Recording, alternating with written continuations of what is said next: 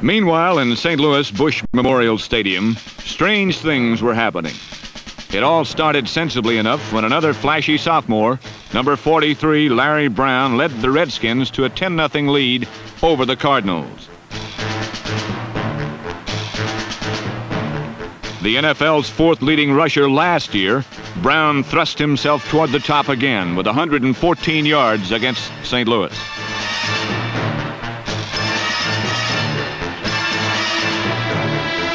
But from 10-0 on, nothing went right for the beleaguered Redskins. It was another frustrating day and what has seemed like a year of frustration for Washington.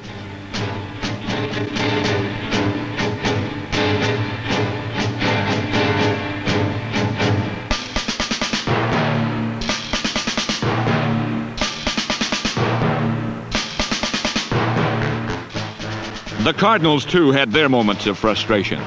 Quarterback Jim Hart engineered a perfect screen pass touchdown to number 36, MacArthur Lane, but an offside call nullified the play.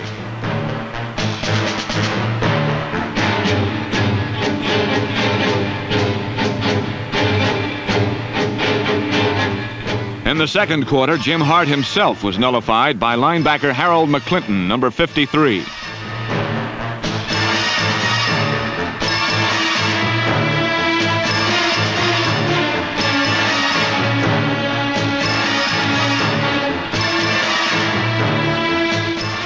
Hart's replacement, number 10, former Oiler and Chief Pete Beathard, found some frustration too, as he hit number 44, smooth-striding John Gilliam for an 85-yard touchdown, which was also nullified by a penalty.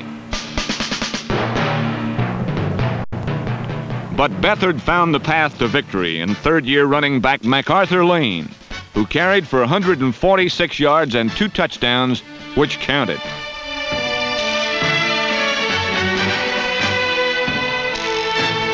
For an additional touchdown, Beathard faked to Lane and passed to number 23, running back Johnny Rowland. But like the Patriots, the Redskins were finally done in by key interceptions, one by number 20, former Oiler Miller Farr.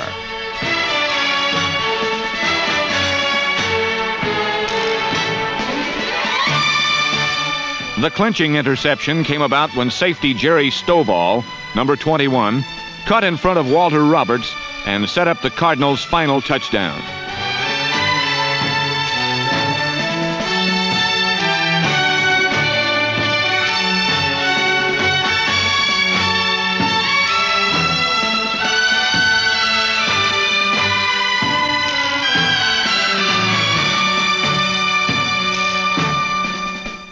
MacArthur Lane put St. Louis over the top with a 27-17 victory, which will not soon be forgotten by Lane, by Pete Beathard, or by a lucky-to-be-alive Cardinal named Jim Hart.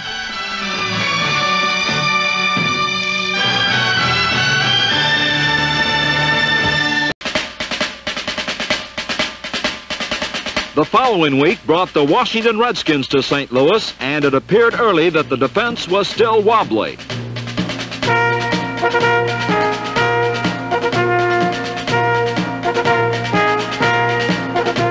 The Cardinals trailed 10-0 in the second quarter, but things quickly changed. When Jim Hart rolled to his right, he was knocked down and out by Harold McClinton, setting the stage for Pete Beathard.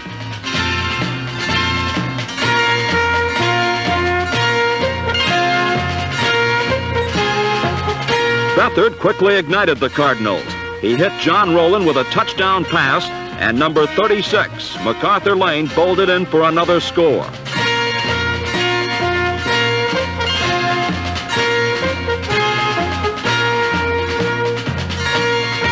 John Gilliam caught a perfect pass, but the play was called back. Miller Farr, the other half of the trade that brought Beathard to St. Louis, intercepted a Sonny Jurgensen pass, helping the Cardinals to an easy 27-17 win.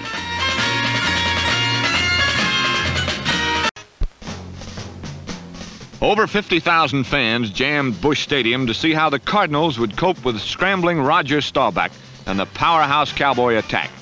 And the answer seemed to lie in an old quotation, that to win, you gotta have heart. At age 26, Jim Hart, number 17, seems to have finally hit full stride as a professional quarterback. But in the early moments, the anxious St. Louis receivers often had trouble catching the ball.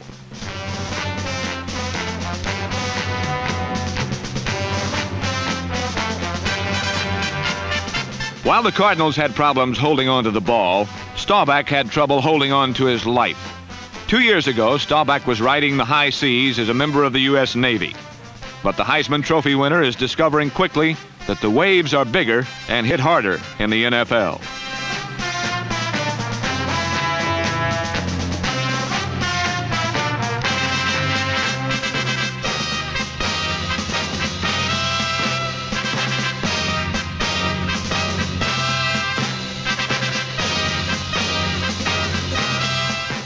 Jolly Roger was plagued by a pesky old pro named Larry Wilson all afternoon.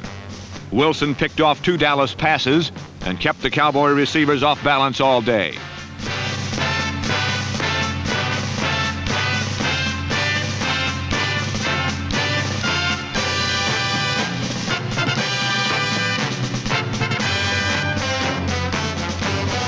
Jim Bakken's 2 field goals were the only scores of the first half. But in the second half, it became apparent to the Cowboys that they were in for an afternoon of heartaches. In the third quarter, Hart's 16-yard strike to number 81, Jackie Smith, set up a 7-yard touchdown pass to Sid Edwards.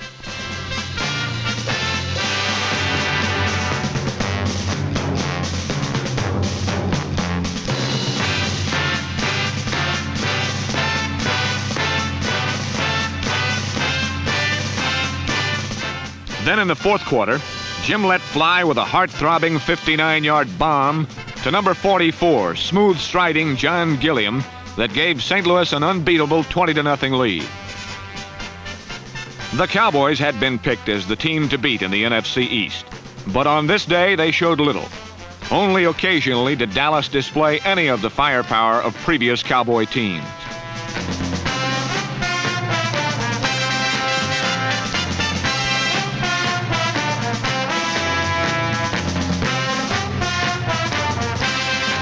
Calvin Hill's fourth quarter touchdown prevented a shutout as the Cardinals stopped Dallas 20-7.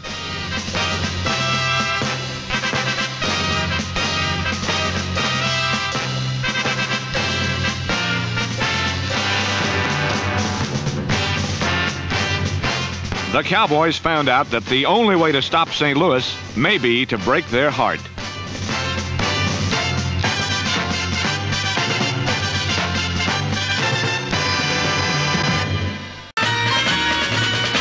With their record knotted at 1-1, the Cardinals faced Dallas, and a win would inject a needed shot of confidence into a team that was just beginning to believe in itself.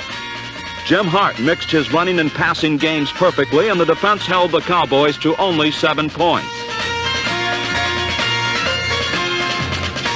The game was broken open late in the third quarter when Hart hit Sid Edwards with a short pass, and number 17 put the game out of reach with a 59-yard shot to John Gilliam, and the Big Red had an impressive 20-7 win.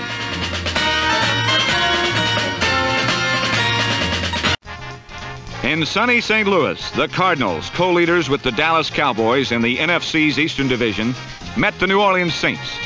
New Orleans quarterback Ed Hargett had difficulty all afternoon penetrating the Cardinals' deep defense.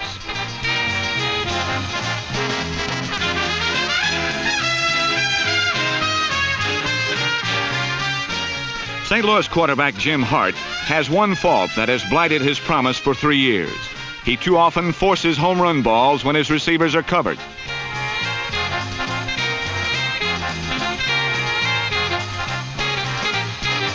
However, this year, Hart has read zone defenses more consistently.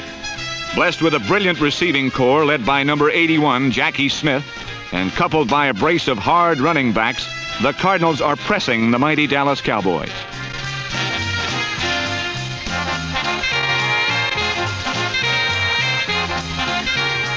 Against New Orleans, the Cardinals opened the scoring with a 74-yard touchdown burst by MacArthur Lane.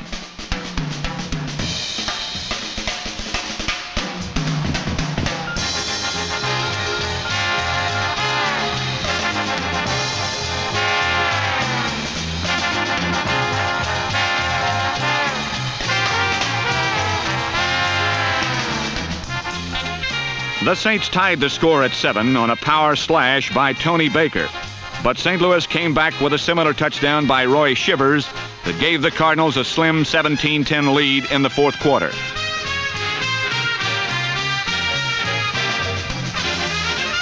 Behind picture-perfect protection, Hargett waited patiently until tight end Dave Parks cleared his defender, then speared him over number 8, Larry Wilson, for the tying touchdown. But Hart fired the final salvo, a 49-yard strike to Jackie Smith, who beat number 29, Gene Howard, on a deep post pattern, as the Cardinals maintained a share of the NFC East with their 24-17 triumph over the Saints.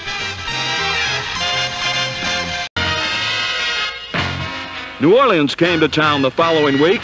MacArthur Lane put his team into an early lead with this dazzling 76-yard run.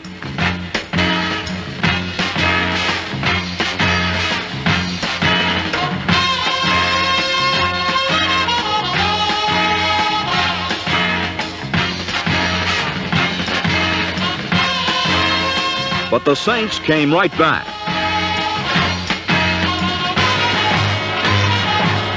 Roy Shivers darted off right tackle to give St. Louis a short-lived fourth quarter lead. Then, with less than 7 minutes left, Hart found Jackie Smith and hit him with a 51-yard game-winning pass. Final score, Cardinals 24, Saints 17. Meanwhile, in Philadelphia, it was the Cardinals against the Eagles, who were trying to avoid their 5th straight loss. And in the first quarter, the Philadelphians looked like a winner as Tom Woodishik's 57-yard bolt, combined with a Mark Mosley field goal, made it 10-zip.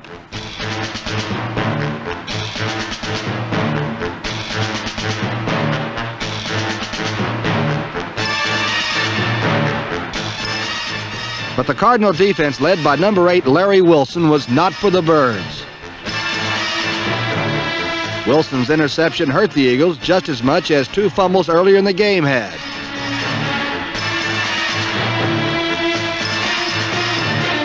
All 3 mistakes led to touchdowns by the Cardinals' superhero, MacArthur Lane, number 36.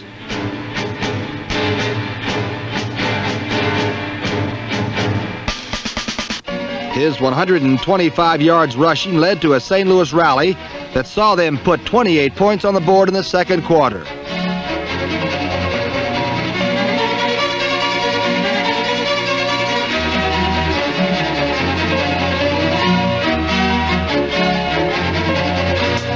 MacArthur Lane was everywhere, but mostly he was in the Eagle end zone. Cardinal quarterback Jim Hart threw only 1 touchdown pass, and it was a 26-yarder to, you guessed it, MacArthur Lane.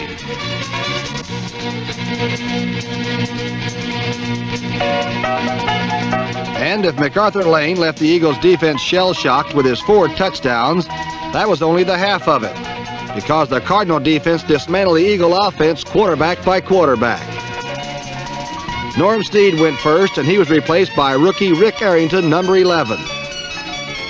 But Arrington and his runners found that for them there was no open lane to the end zone.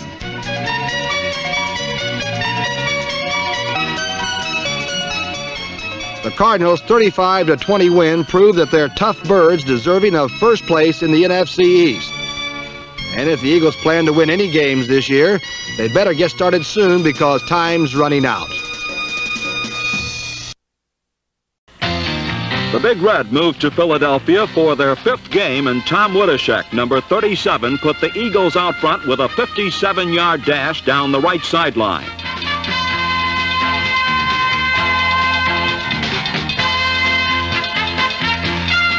But this day belonged to MacArthur Lane, a bright new St. Louis star. He slashed through the Eagle defense for 125 yards and 4 touchdowns and jumped into the top spot among the NFC rushers.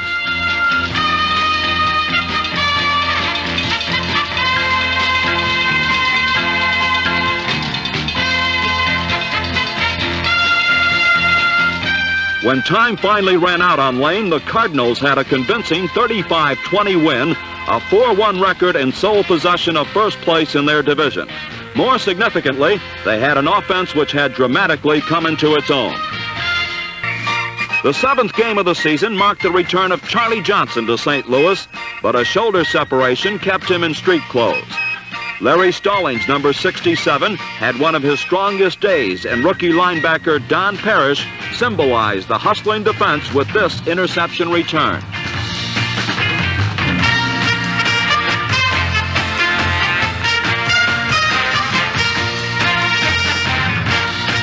John Rowland picked up his first touchdown of the year, and John Gilliam hauled in a 46-yard pass from Jim Hart to give St. Louis a 17-0 halftime lead over the Oilers.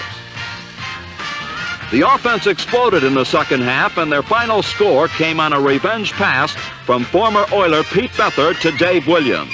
The Big Red had a 44-0 win and the first of a string of shutouts. The Boston Patriots came to St. Louis the following week, and the Cardinal defense completely intimidated their offense. They forced hurried, incredible passes and then forced fumbles.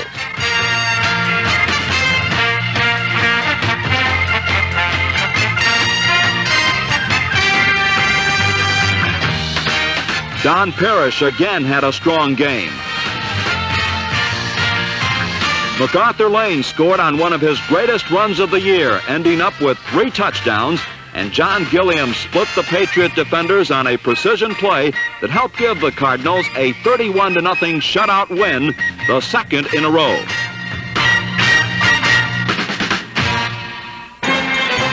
Next, a Monday night in Dallas. From the outset, the defense was phenomenal. Led by Larry Stallings, they thoroughly stymied the Dallas attack, chalking up incredibly their 3rd straight shutout.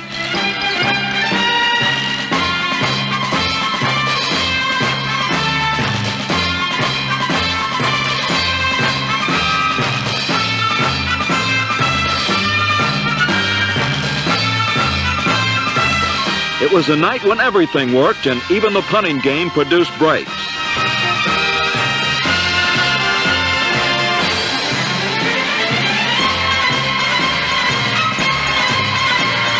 John Rowland set the stage for the offense with this 74-yard punt return late in the first quarter.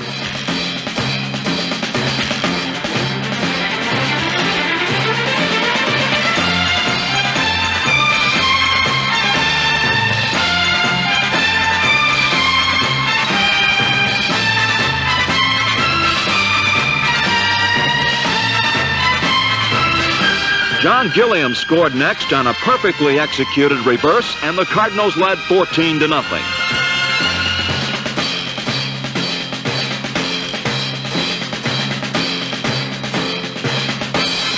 The fourth quarter was opened by 2 quick Rowland touchdowns as number 23 rolled to the most explosive game of his career.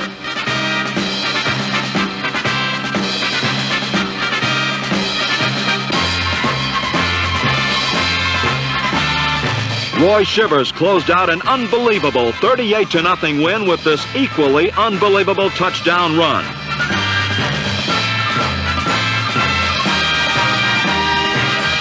At this point, the Big Red offense seemed unstoppable, and the defense was the hottest in football. Short man and Ron Whitby to punt for Dallas. On 4th down and 13, Whitby will hit it from about the 26-yard line. Low. Rowland at the 26. Big hole is up the middle. He has one man to beat. He should be home free. There he is. Johnny Rowland, great run. That was a low kick. We kind of pointed that out before. Those low kicks will get you in trouble. They didn't have time to set up the rush. Rowland caught that, but he came right back up and split them. That's going to put them in trouble. They're getting some 74 yards for Johnny Rowland. And Williams, the wide receivers. That's MacArthur Lane. He's out to the 33-yard line. Hart quick. Dave Williams out of bounds. Up at the 39-yard line. Herb Adderley covering. 2nd down, 6. St. Louis. Johnny Rowland. Tremendous hole on the left side of the line.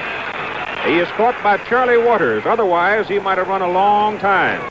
31 yards to go on first down. And Hart goes deep down the sidelines. Adderley is there. He got a hold of it all right, but he caught it out of bounds.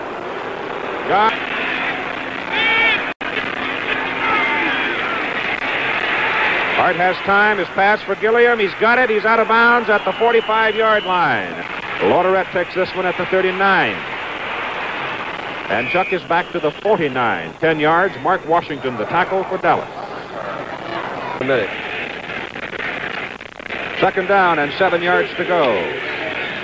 MacArthur Lane gives it away to Gilliam, the wide receiver coming around. He's got a lot of daylight. He's got one block from Williams. He can go all the way. He breaks Charlie Waters. He's in there for a touchdown. 48 yards. John Gilliam.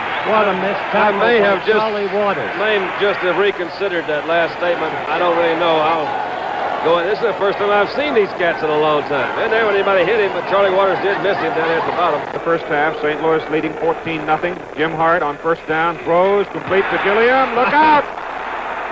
Telling you. Mel Renfro at the Dallas 42-yard line makes the stop. Is an expansion team. I didn't really know that. Gain of 24 yards on the play. First down, St. Louis. That is MacArthur Lane.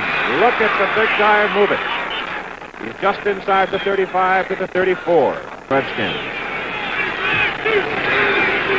Here he goes again.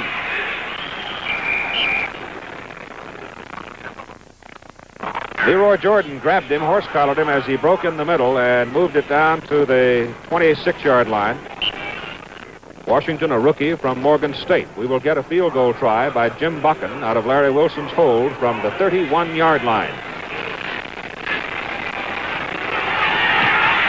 Washington took a shot at it, missed it. The kick is good. Second down and 6. Morton loses the ball. And the St. Louis Cardinals' Don Parrish comes up. And the Cardinals have it. First and 10 at their own 46-yard line. Gain minimal. Call it second down 10. Morton throws. Intercepted by Stallings. There is Stallings, the left side linebacker for the St. Louis Cardinals, dropping back to cover, picked it off, and St. Louis has it first and 10 at their own 42. Healy is taller. Morton to throw. He gets his pass away, and it is knocked down. Almost picked off again by Roger Worley, number 22, a two-year man from Missouri.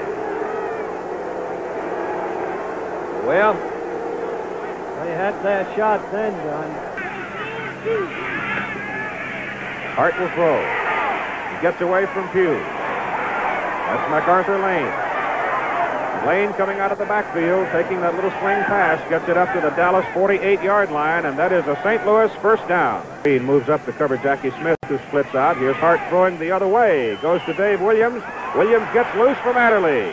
And it's Chuck Howley, linebacker, coming back to make the tackle at the Dallas 27-yard line, and that's another Cardinal first down. MacArthur Lane is caught by Jethro Pugh by the face mask, and that draws all kinds of penalty flags. I don't think there's any question that he had him by the face mask. St. Louis at the Dallas 25-yard line. D.D. Lewis in at a linebacking position. That is Johnny Rowland. And he is down to the Dallas 11-yard line. Rowland wide open. Touchdown. Well, you bet. 250 pounds. Second down and 10. Morton to throw. His pass is away. Off the hands of Rucker. Intercepted by Worley, his second of the night. I'm telling you, that's, that ain't telling you much of nothing, except that things are really going bad. On first and 10 at the Dallas 48. Lane again. And Herb Adderley gets a ride down to the Dallas 42-yard line. Before the season started, Ernie McMillan said it all. I'll complete it in a moment. First and 10 at the 36. Pass to Jackie Smith.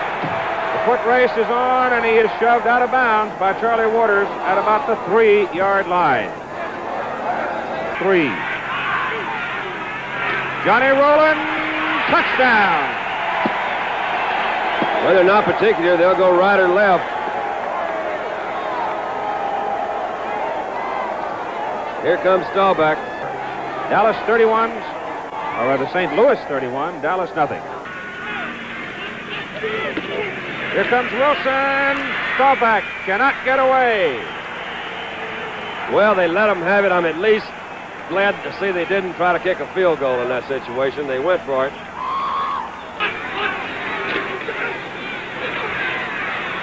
Staubach has all day, but he finally runs out of time as Cal Snowden, defensive right end, number 87, got him. From the end zone, Staubach to throw. His pass on the way, intended for Holman, and almost picked off by guess who? Larry Wilson. Oh, Spyro. And Loderet at the 39. The young man from Rice comes back to the 49. Roy Shivers is in the backfield. Hart gives it to number 89, Bob Brown, the big tight end who came whistling around. And he took it. Johnny Rowland. Steve Kiner drags him down. He's got a first down. Third down and a couple of yards, and it's Shivers. Look out. Adderley's got him by the shirt tail, but can't hang on. So Roy Shivers breaks it from 29 yards and goes in for the touchdown. On a bitter cold day in Kansas City, the Cardinals put their 7-2 mark and shutout string in jeopardy as they faced the world champion Kansas City Chiefs. It was a grueling four-quarter defensive battle.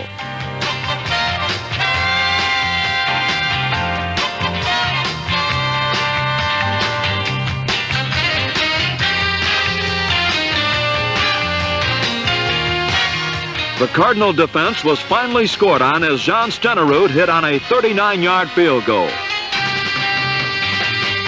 And Jim Bakken was called in with less than 2 minutes left to salvage a 6-6 tie.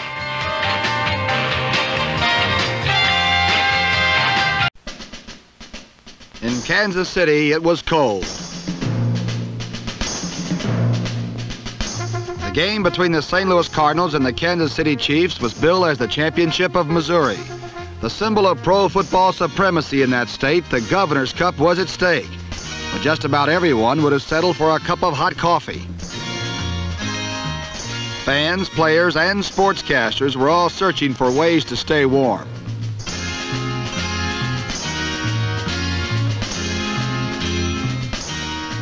Kansas City's Lynn Dawson tried a glove, but unfortunately he wore it on the wrong hand. It was so cold that players were as concerned with catching frostbite as they were with catching the football.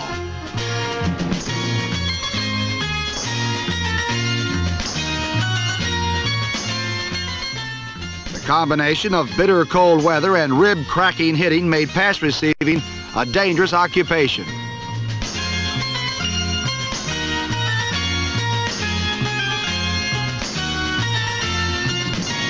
The Chiefs got the first big break when linebacker Jim Lynch, number 51, hijacked a Jim Hart pass and rumbled past midfield.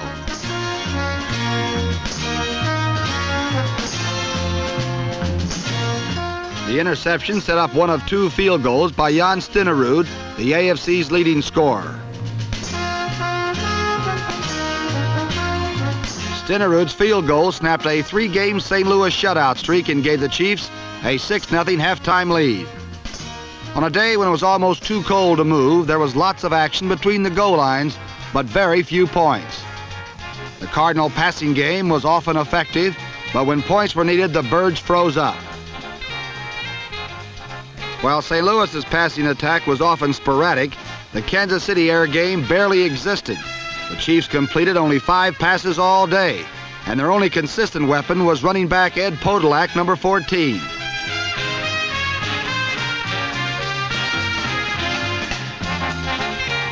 A fourth-quarter Kansas City field goal attempt almost resulted in disaster for the Chiefs as number 22 Roger Worley nearly went all the way for what could have been the winning touchdown.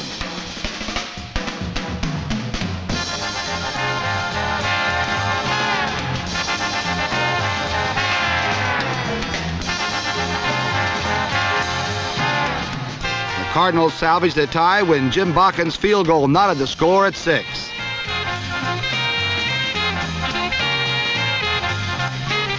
The pro football champion of Missouri is still unknown, but both teams have a bigger game in mind. It's called the Super Bowl. The Eagles came to town the next week, and the defense seemed capable of intimidating the opposition by its mere presence.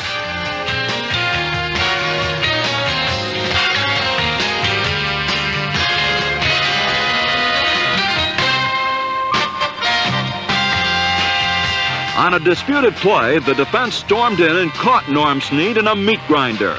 But the officials ruled that the ball was dead at the time of the fumble. Another freak play saw Jim Hart hand off to John Rowland, who flipped the ball back to Hart, and the play ended there, causing an outcry from a quarterback who thought he had a sure touchdown.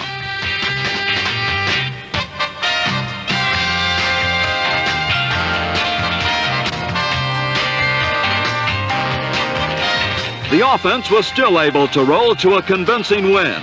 Hart found Gilliam wide open for a touchdown. He then hit Dave Williams for another on a triple fake, including a fake end-around play. The 23-14 win gave the Cardinals an 8-2-1 record and high hopes for a championship.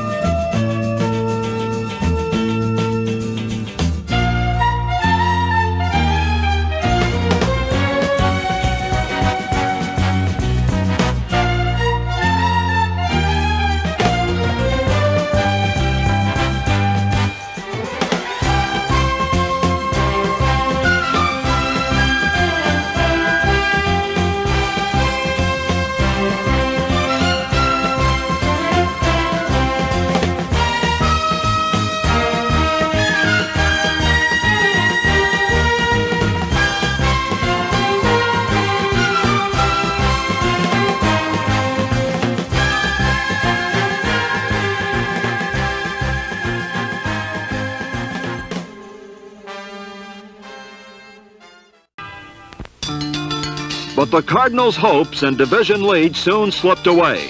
In Detroit, both teams were tight and made mistakes.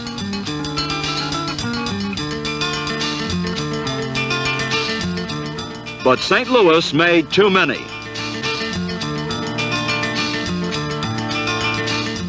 Mel Farr's run gave the Lions a 16-3 win.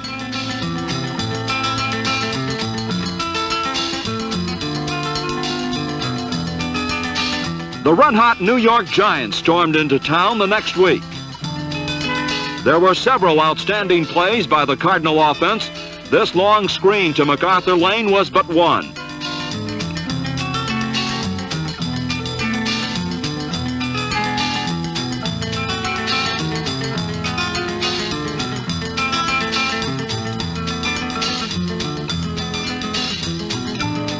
But the Giants were too hot to stop, and they dashed the St. Louis playoff hopes with a well-deserved 34-17 victory.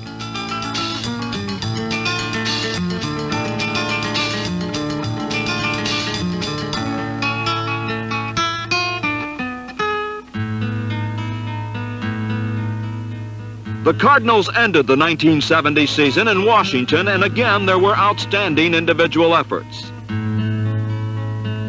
When number 56, Chip Healy, knocked this ball loose, Chuck Latterette proved his worth as a defensive fill-in, scooping it up and scoring.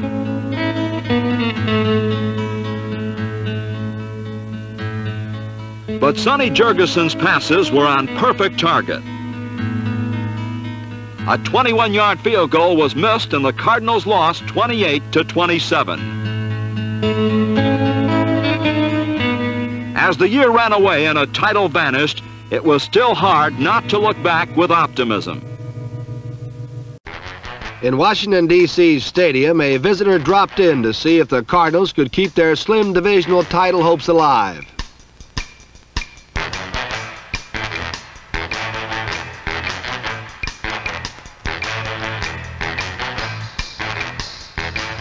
But while Santa was dropping in, Washington's Sonny Jurgensen was dropping back. He hit Jerry Smith in the end zone for a score, and Smith, in keeping with the Yuletide season, revived an old, if somewhat costly, gift-giving tradition.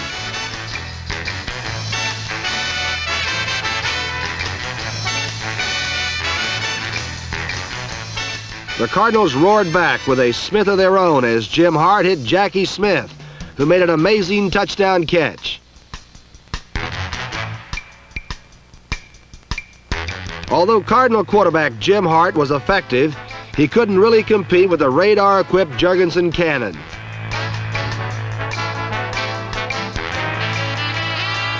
This 52-yard shot to the Flea Roberts set up Charlie Haraway's 3-yard touchdown run.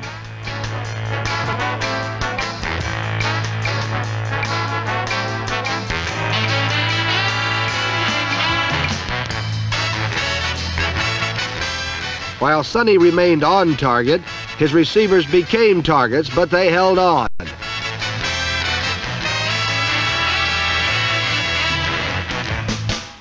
And then it was Washington Smith again as he snared another score to put the Redskins ahead 21-7.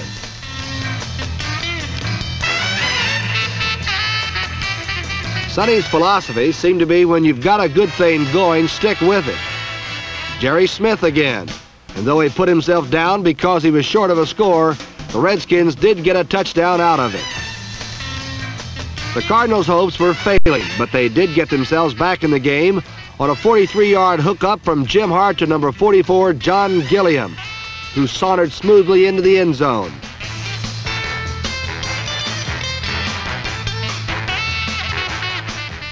And then the Redskins thought it was a gift-giving time again. Larry Brown's fumble was picked up by number 26, Chuck Latterette, who raced in to make it Redskins 28, Cardinals 27.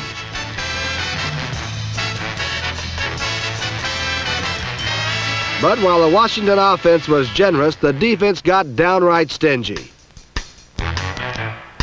They forced the Cardinals to go for a field goal from the 21, and St. Louis kicker Jim Bakken proved that there was coal in his stocking as he missed the gimme field goal. The Cardinals' title hopes had been dashed 28-27, and only one man dressed in red and white left D.C. Stadium smiling.